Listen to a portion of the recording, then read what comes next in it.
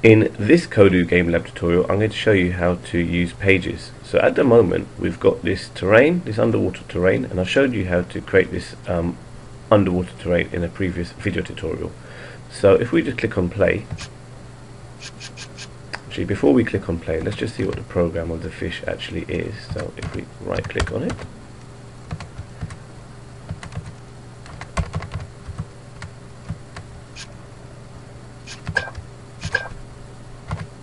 there we go, right click on it, and at the moment it's just moving around and wandering. So we click on play and you'll notice that the fish is just simply just wandering and moving around. So what I want to do is, after about 5 seconds, I want our fish to get a bit irritated and move around a lot more quicker, and I'm going to do this program in another page. So I'm going to put a 5-second timer on the fish.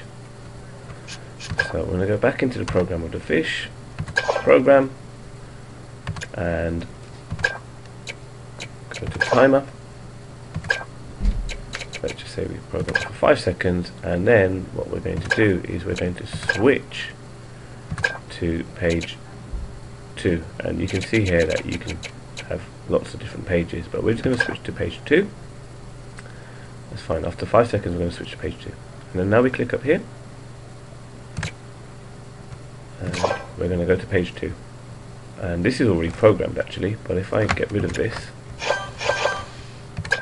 okay,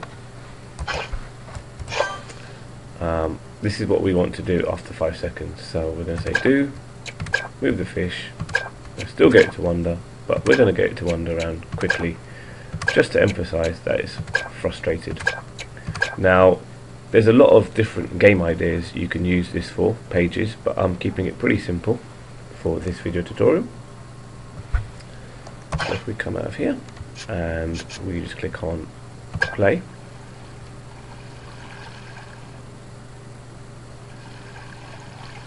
okay, you'll see after 5 seconds it's just moving around a lot faster.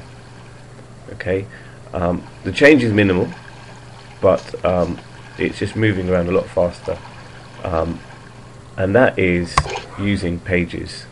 So just to recap, we right click on the fish, we go to program, we're saying it's wandering around, but after 5 seconds we're going to switch to page 2, and on page 2 this is where our fish gets frustrated after 5 seconds, so it's going to move around, still wander, but it's going to wander around quicker, and that is using pages in Kodu Game Lab.